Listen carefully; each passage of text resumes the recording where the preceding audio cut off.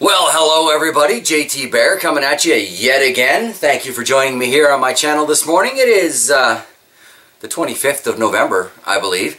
And today I'm going to be heading back to the Art Naps to see if I can find any more of those cactuses. I had a bit of an interesting discovery in regards to that one I picked up yesterday. In point of fact, I actually had two interesting discoveries about this yesterday. The first is that this particular version of the prickly pear cactus is only going to grow to be about 4 inches tall, and it's going to spread out. So I'll get the pretty flowers, but if I do get fruit, it's going to be tiny. The second interesting discovery kind of relates to that. While checking out the soil, I found this.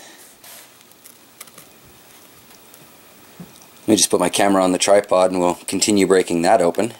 So my guess is that this is the remains of one of those fruit from this particular cactus. Certainly looks like seeds in there anyway. Let me just crush this and see what happens here.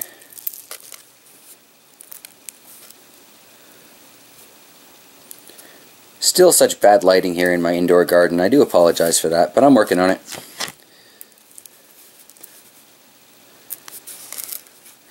Okay, so that is a little tiny fruit, but I seem to have found 3, 6, 7 good-sized seeds in there.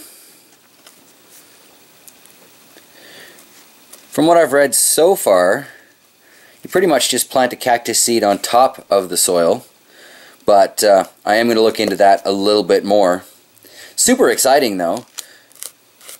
Certainly wasn't expecting to have bonus seeds with this deal. Now that I've got these seeds, y'all know I'm going to have to try planting at least a few of them. And I'm going to wait until I can make myself some decent cactus blend soil before I do that. I've done a little looking around and basically, you know, a 30 to 70 to 50 to 50 mix of sand to potting soil seems to be kind of the recommendation. I've seen a few different videos where people recommend mixing in perlite, basically a lot of different just type aggregates, I guess the word is, that will help them drain. That being said, they also apparently need something they can wrap their roots around, so maybe a compost sand blend. I'm going to fiddle with that a little bit. In my excitement of finding an actual plant at the Art Naps, I didn't check for cactus soil just to see if they happen to have any there.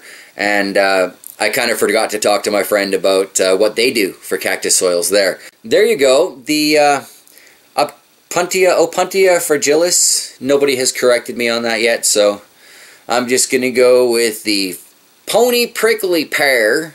That's an awful lot of peas. But anyway, the pony prickly pear is not necessarily all I thought it was cracked up to be, but I'm still super excited about it. I'm glad to be adding another cactus to my collection. I'm probably going to go pick up a few different varieties of cactus while I'm there today, because they did have quite an interesting variety. And I'm also interested in setting up maybe like a little cactus terrarium. So that should be a fun adventure.